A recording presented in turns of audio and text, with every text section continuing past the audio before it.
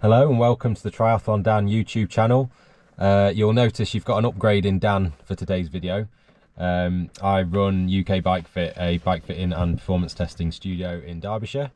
The reasons you've got me today is, well, two reasons. One, in a couple of weeks time, in 3 weeks time, sorry, I will be doing the Graloch, a gravel race up in Scotland, and Dan would like me to get some footage for that event for you. So I'm just figuring out how to sort of use the GoPro today on the bike and see how it all works and see how I can, you know, get the best footage.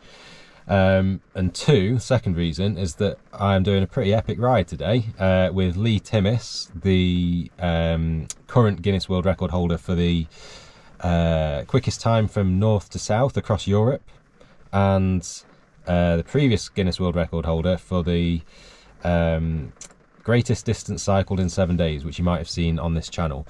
So we're doing a pretty epic ride with him. We're doing the Tour of the Peak route, if you've heard of it. There's a company called Velo29 that do Sportive on this route, and we've done it a couple of times before, and it's a really good route. It's the best way to see the Peak District. So it's about 111 miles and nearly 12,000 feet of climbing. So it's going to be a long day out. I'm currently sheltering in the car because, as you'll see, we've got glorious British weather again. So we were due to start this ride at about 8:30 this morning, or 8 o'clock this morning, but we've pushed the time back because the weather this afternoon and this evening looks really nice. So we're actually going to start, it's about 11 o'clock now. Leigh said he's going to be a little bit late, but that's fine. The later we start, the better, I think, because we'll get the best of the weather and miss as much of the rain as possible. So as part of prep for the Graloch, obviously it's a very different ride today. It's probably going to be an 8-hour ride and fairly steady pace and intensity, whereas on the Graloch it's going to be hopefully around 4 hours, and it's going to be all out from the start. The thing that I want to test today is, or two things I want to test today, is that one is the hydration pack that I'll be using.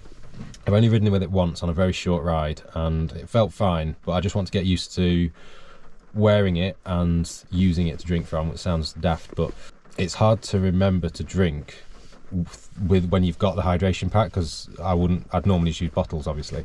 So I want to do that. And the second thing I want to do is test fueling and hydration plan. So at the performance or the bike fitting studio and the performance testing facilities that we've got, we do sweat testing, which enables you to find out how much sodium you lose in your sweat. And once you know that, you can then make sure that you top up your electrolyte as appropriately for your body's losses. So I know how much sodium is in my sweat and how much sweat I will be sweating per litre. How much sweat I'll be sweating per hour. So I want to test that plan today. So I've got the hydration pack with 1.5 litres of electrolyte, and I then have two 500ml bottles on my bike with the same concentration of electrolyte.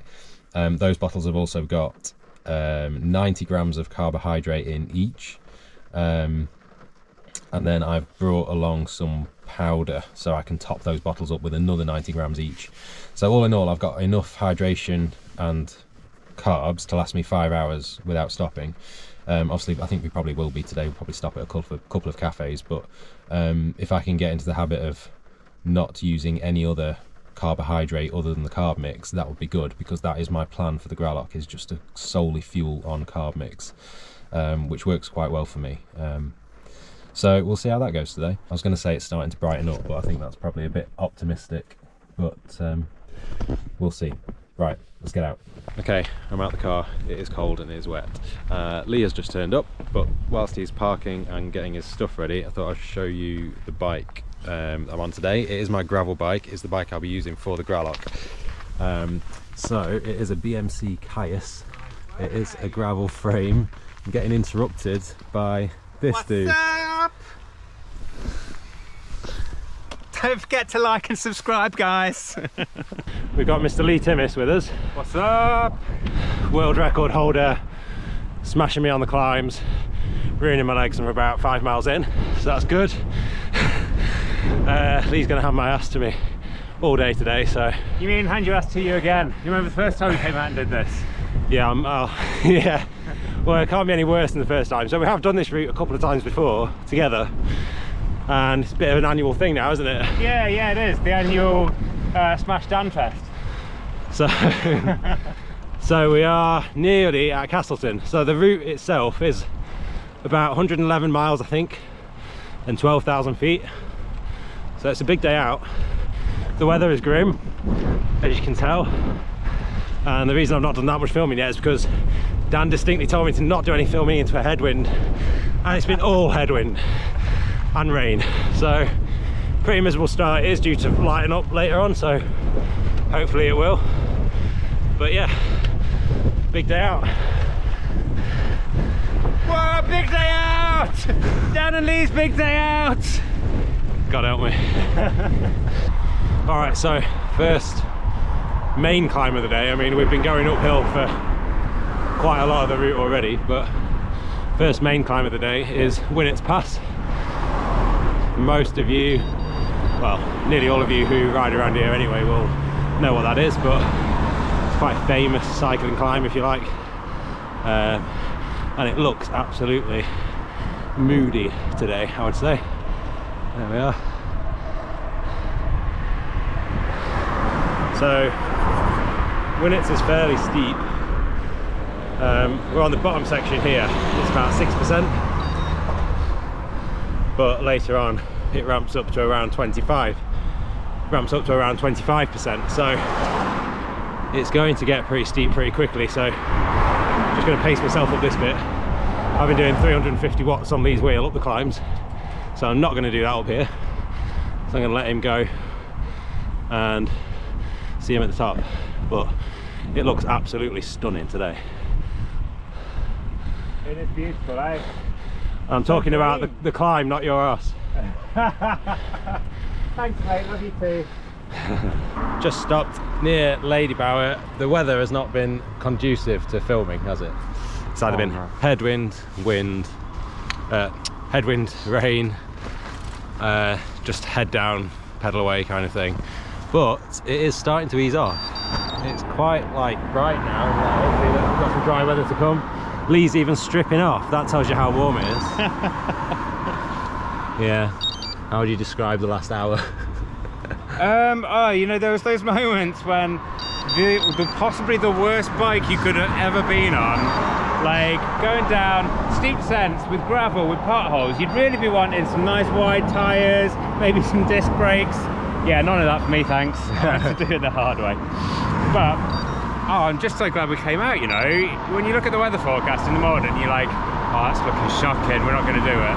And then you gut it because it turns out nice. I'm really glad we're out. Yeah, and it's supposed to get better again, so hopefully. I can even see, look, over there, over the reservoir, bit of blue sky coming out, so hopefully it'll be a nice end. But the wind, oh my god, the wind's just been terrible. Anyway, we're heading towards Home Firth and Home Moss. I think that's the next big climb. Yeah, wicked views at the top. We should probably log in again at that point. Yes, we will catch you then. Just come in the toilets. Is this not the best wallpaper you've ever seen? Look at that. And there's some totally brilliant fashion icons on display here. I mean, I think that's David Miller. Look at that. I mean, why Rafa hasn't brought out a zebra skin bib shorts yet, I don't know. Yes. Quick cafe stop at Bankview Cafe. Can you tell that they're welcomed for cyclists by the decor? It's definitely a cycling friendly cafe. Did you see the cycling cafe? You see the wallpaper in the toilets? I saw one that was some kind of love story, like finding someone for Johnny's. Well, yeah, you didn't see was the that toilet. the toilet? Yeah. Cycling Weekly magazines all over the wallpaper. Oh no! Yeah, all the old Cycling Weekly. I think I went in the toilet. I don't know. So just had a quick caf stop, bit of food, bit of drink, and now we're going to head straight off because time. Yeah, we're chipper now. I'm charged on sugar and caffeine. Yes. There's going to be half an hour of happiness and then suddenly downhill. Well, after some uphill first, but yeah. We've got Home Moss in about, I don't know, not long. We're really close to Home Moss, so we've got that big climb to go, and then we should turn into a tailwind. So Oh man, it's time for a tailwind. Yeah, touch wood, it's about to get a bit easier, but yeah, we're about, what are we? Third and 65 k's. 41 miles. We don't do this k's and meters. So I don't know what world you live in. 41 miles, 4,600 feet. We've averaged 15 miles an hour, so not bad into a headwind. So we get that average up to like 30 miles an hour by the end. Yeah, easy. So yeah, let's crack on then. Cool. So we're about halfway up Home Moss. Never done this climb without a stonking headwind, so I've got a real hatred for this climb. Leigh seems to love it. I love this climb. Something to do with being 60 kilos and FTP of 320, but something like that. In my dreams. Yeah, let's go with that. There's a lot of red on the old Wahoo near the top, but look at that. Beautiful. Glorious. Bit of sunshine on the hill, never hurt anybody. So we're gonna get to the top of here, probably pretty slowly, and then descend the other side and turn back. And at that point we'll probably be about halfway. So just another 55 miles to go. And a lot of climbing. But we got up. It wasn't pretty. But we got up. What a way to start a video. We're still alive, people. It's amazing. Yeah, it was pretty grim. Again, Dan definitely said don't film into a headwind, and trying my best, but it's pretty windy. So hopefully you can hear this, but look at that view. There you go. Bit of art for you, bit of art, bit of culture. Culture, yeah, culture. Pretty stunning up here, isn't it? And luckily, we've got to go down the other side now. Oh, banging. It's going to be wicked. Dead excited. We'll probably be pedalling down that descent. Yeah, we will, for sure. Well, you will, and I'll tuck in really nicely. Okay, we made it to Macclesfield, so I should probably get some stats for you. We have 82 miles, 9,600 feet of ascent in 5 hours 38. So we're not far from the finish now. We're just at the base of the Cat and Fiddle. We're outside the co-op because we need sugar. It's getting to that point of the ride where you just need any sort of energy. Update on the fueling plan. It's not gone great, but that's why I'm testing it out today, I suppose. Since about mile 30, mile 35, I've had a bit of stomach pain, just a little bit of stomach pain, like even before the cafe stop. So the only thing I can think that what that is the concentration of carb mix. So it's the first time I've had 90 grams of carbs in a 500ml bottle.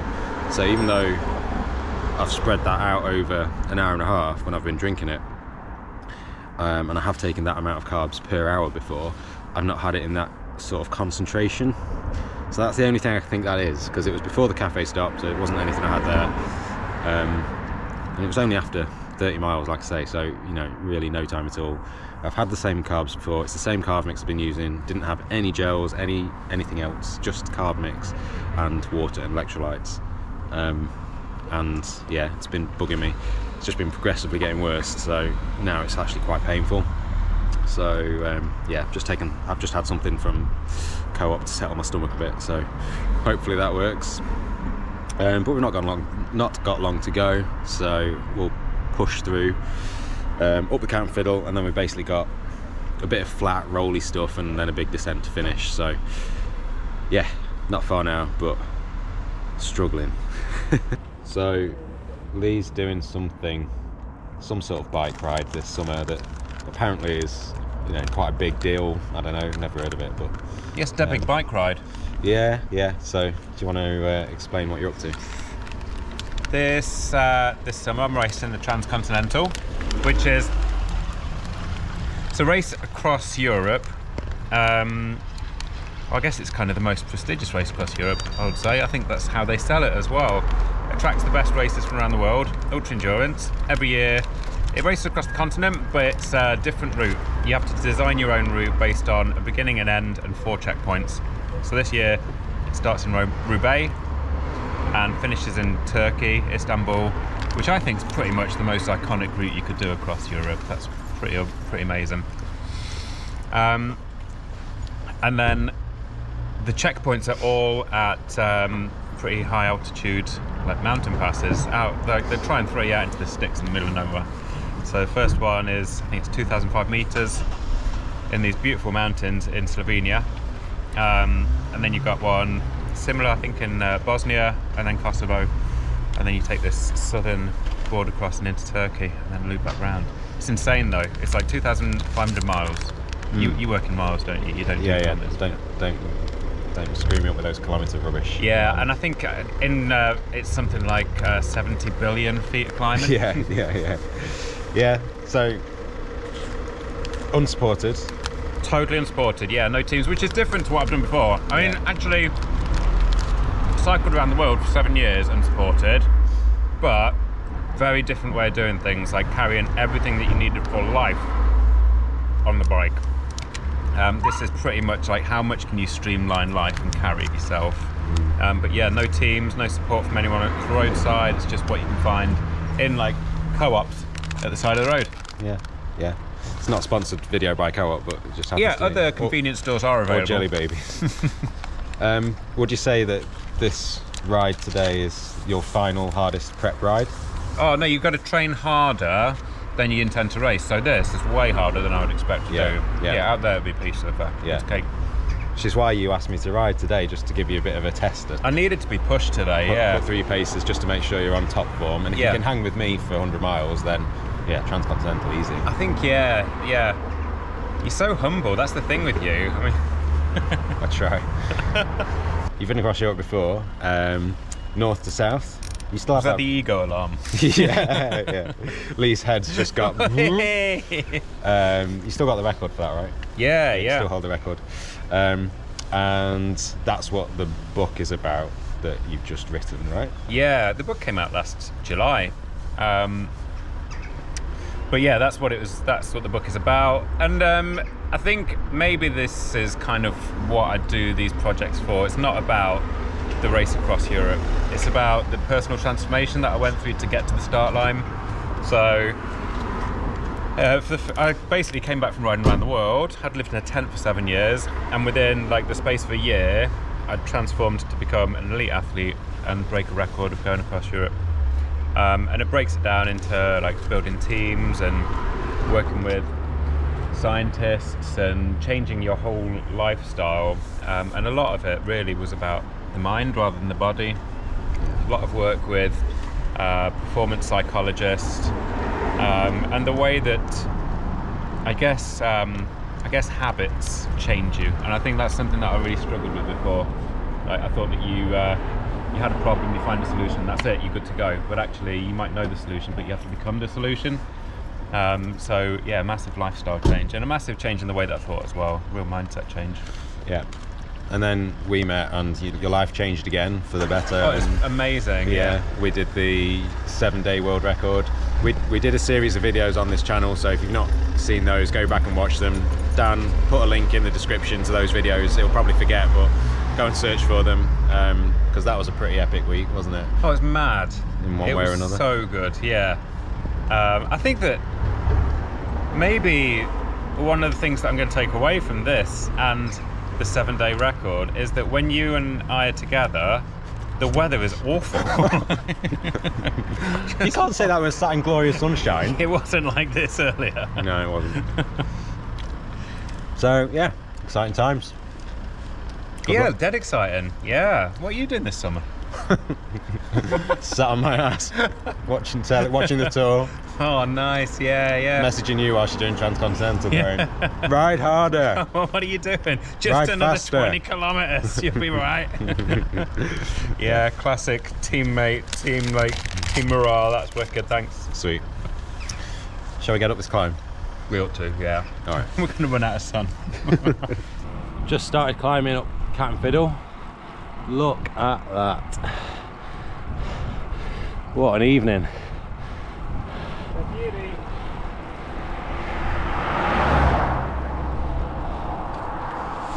It's about 7:30 now. Is it 7:30? No. What is it? 20 25 past 7. Oh, it's about 25 past 7 now. And we've got about 26 miles to go. This is the last real climb. Most of the rest is a bit lumpy and then downhill. So it's a bit of a race against daylight, but I've got a rear light. You got a front light? No, I'll make something up. Okay, it's a race against daylight then. It's a race against time. Who would have thought? Dan, race against time. It's all over again. So yeah, so we've got about an hour and a half until it gets really dark. So we'll see how we go. Wish us luck. Such a nice climb. Coming up to the top of the climb. Look at the view behind me. Proper golden hour now. And we've done nearly 11,000 feet. And we've only got, well, only got 22 miles left. So we've got a fair bit of distance, but not a lot of climbing. A lot of descending. A lot of descending. There's the Cat and Fiddle pub. What a view. Down the other side and back to Bakewell. Yes. Just in time for no Bakewell puddings. No, Bakewell pudding shop will be closed. Well closed. There you go. Last bit of daylight. Just before we descend into Bakewell. Perfect timing. So we're just going to beat nightfall, which is great. How are you feeling, Leigh? Oh, I've just about warmed up now. Should we go and do that proper ride? Yeah, I bet you have. I'm an absolute shell. So, let's do this descent and get it over and done with. Ride done and dusted. Yeah. Stats on screen, Dan. We'll fix it all in post. Like, yeah, we'll make it look dead class. All those, like, make it look like we had a good time. Yeah. I don't think we can do that to you, mate. Yeah. But we can put palm trees in, stuff like that. Yeah. Wicked. No, that was a good ride, that. I'll tell you what it was. It was 113 miles, 12,206 feet total, 15.3 mile an hour average, 7.5 hours. I'm well impressed. Yeah, not a bad day out. Yeah, well done. Not a bad day out. Up against it as well at the beginning. That was hardcore. Yeah, the first couple of hours into the wind, well, first 4 hours, 5 hours into the wind was pretty miserable. That tailwind though, smashed it back. Yeah, made good time. So yeah, good to see you, mate. Thanks very much, man. Cheers. No worries. Have a good one. See you later. Ta-ra.